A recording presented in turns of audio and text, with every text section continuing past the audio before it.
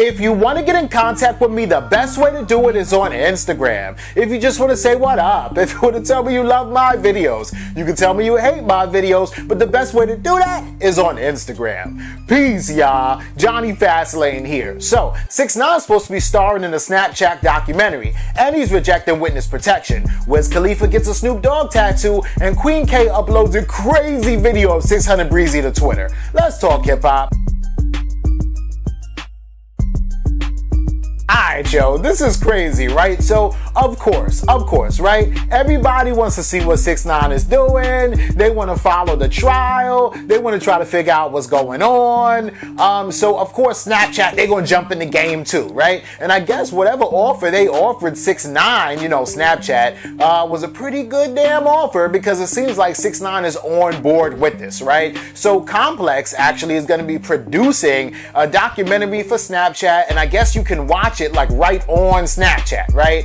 And it's gonna be about 6ix9ine. So the whole thing is that Snapchat is gonna start doing these series of documentaries called Versus the World, right? So the first one is gonna be 6ix9ine versus the world, but you know, next season it may be Kevin Hart versus the world, or whatever the case may be. I just thought of Kevin Hart off the top of my head. I don't know if Kevin Hart is gonna work with Snapchat or not, right? But the whole thing is that super polarizing. The very first one that you come out with is the 6ix9ine one because that's buzzing and that's crazy, right? The whole thing is, man, that they're supposed to be starting this series like pretty much now, like within like a couple of weeks or whatever, like fall 2019, which is like right now. So that's insane in itself, right?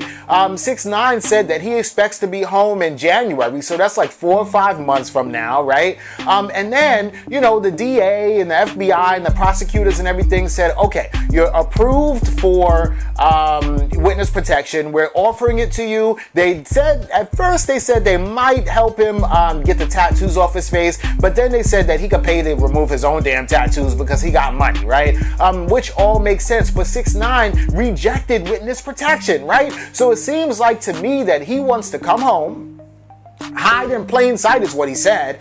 And look, it's crazy that we're getting all this information every single day. It's like, is he in jail? Like, he just calling in like, yeah, yo, so yeah, I'm gonna just hide in plain sight. And I'm just, for all we know, he's hiding in plain sight right now. He's not even locked up, right? So 6ix9ine plans on, after getting out of jail, if he's in jail right now anyway, in January, and coming out with music and streaming and going on tour overseas still, right? Like, all this is crazy. He's probably gonna sell this deal to a series, a network, a movie deal, or whatever the case may be, still get his money off of that, and do stuff like Snapchat documentaries and all that stuff, and he's just basically gonna ride this thing till the wheels fall off. But by the time the wheels fall off, he'll have enough money to just chill and invest in different companies, and probably like gas stations and convenience stores and, you know, stock options and stuff like that. So he probably won't have to really like get on the microphone on a stage ever again, which is insane, right?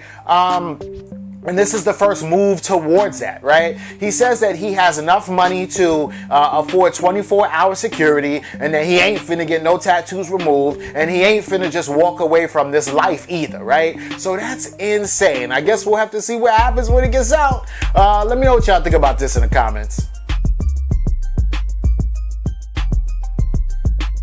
Alright, yo, so y'all know that Wiz Khalifa and Snoop, they've been like besties ever since like Wiz Khalifa came out, right? And I guess like Snoop kind of embraced him with open arms because Snoop been in the game for mad long, and Wiz Khalifa kind of reminds me of a Snoop, right? Not like the Snoop that came in the game, you know, under death row, because that Snoop was gangster, right? But he kind of reminds me of a Snoop after he's been in the game for a little while, you know, weed smoking, chilling, like to party, skinny, tall. Like, they both even kind of look alike, right? And the industry does this, right? So if you're successful with a Madonna, then they're gonna go find the second Madonna, Lady Gaga, and bring her in, right? If you're successful with an Elvis, they're gonna go find a second Elvis, like a Bruno Mars, and bring him in, right? So if you're successful with a Snoop Dogg, they're gonna go find another Snoop Dogg, which is Wiz Khalifa, and bring him in, right? And it could have went bad, you know. Snoop could have been like, yo, who's this, you know, wanna be me, or whatever the case may be. Oh, years and years ago when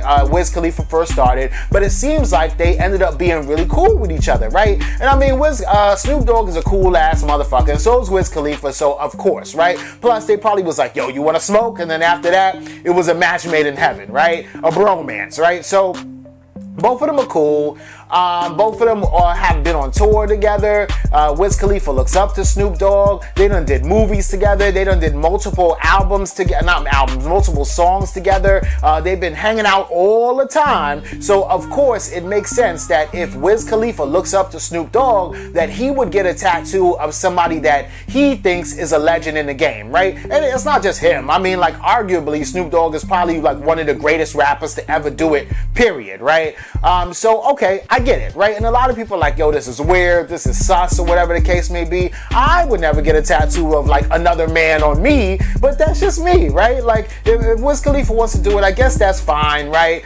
Drake has a tattoo of Lil Wayne, and you know, that's his big homie, right? You know, Kevin Gates has a tattoo of NBA YoungBoy. That is kind of weird, but you get my point, right? Like, a lot of people do get tattoos of other, you know, their favorite rapper, or whatever the case may be, right? So you see it has like the front of the album, Doggy Style, which is like one of Snoop's dopest, you know, most classic albums. Then he's got the Chuck Taylors there.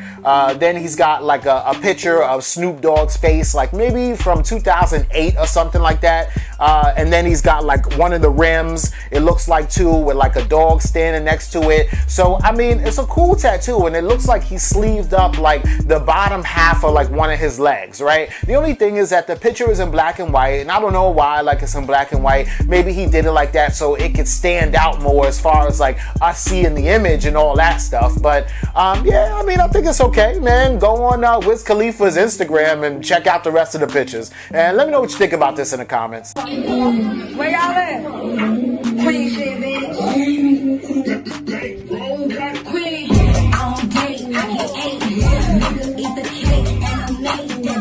So that's Queen Key, right? And Queen Key, I don't really know that many songs from her, but I heard like a song from her like with Saweetie or somebody like that, and that was like pretty recently, right? And then, you know, there's 600 Breezy. He used to hang out with Drake a lot back in the day, but then he got locked up and went to prison, but now he's out, right? So he's trying to been getting like back into hip hop slowly, but you know, 600 Breezy is from Chirac. He's dope, and he's cool, right? Anyway, so I guess he had a relationship with Queen Key, right? And, you know, they were arguing on Twitter, and then he tells her to get an abortion, right? And it's funny because she then responds to him and says something like, oh, if I was pregnant, you would have ate the baby out of me, right? Which is so weird and strange. Like, what? Like, how is that a diss or response or whatever, right? So then she goes on Twitter and puts out a video of him like eating her out, right? And this is crazy. So the whole thing about Twitter, it's not like Facebook, it's not like Instagram, where if I put up like nudes on, you know, Instagram, it's gonna get flagged and taken down, right? But there's no rules on Twitter, right? So like, I could throw a dick pic up on Twitter and it'll just be there until I take it down, right? You can't report no nudity on Twitter. Like, that's what people do on Twitter, right? So she put it up there, right? Trying to expose him, which is crazy because then 600 Breezy comes out with a video and he's like, yo, how are you trying to expose me for eating you out? I mean, that's what guys do. I was down there doing my thing and you think that you're exposing me? You know what I'm saying? Like, you know? Oh, I'm Breezy up, baby. You know how many bitches want to know? I inspire all the mixtapes. Don't fuck. I inspired all the mixtapes, don't believe. It's me, I'm him. Yes. Fuck you talking about. Niggas get exposed for sucking dick. You can't get exposed to eating pussy. That's what I'm supposed to do. Don't believe. I don't want to, you feel me? I can get personal and put the real business out here. She mad, let that hurt go. Let that hurt go, baby. Let that hurt go. That's all it is.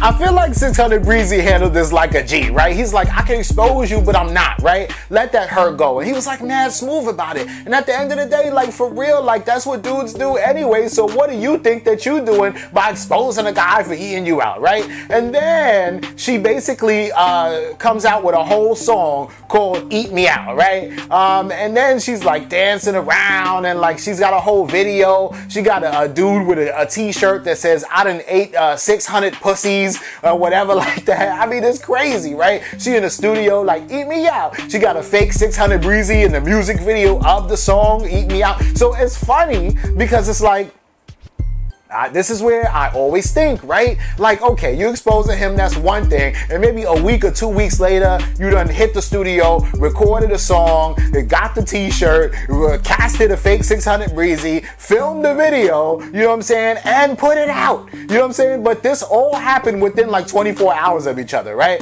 So Queen Key must have been super busy yesterday, right? Or this was all planned in the first place and 600 Breezy was like, oh, I know how we gonna fuck him up. What you gonna do is you gonna go on Twitter, you gonna put up a video of me eating your pussy, right? And then we gonna come out with everything the following day and we gonna do it like that and you gonna go viral. All the blogs gonna pick it up, right? So it's like, I don't know what to believe, but it seems like she was trying to expose him, but then she comes out with all this material after a song, a fake 600 Breezy, a t-shirt, a whole campaign about Eat Me Out. So it's on World Star right now and everything, but all this happened the day before yesterday. So I don't know. Let me know what y'all think about this and everything in the comments down below. Don't forget to like, comment, share, subscribe. Make sure you hit that notification bell. Follow me at Jonny Fastlane on Instagram and y'all already know what to do.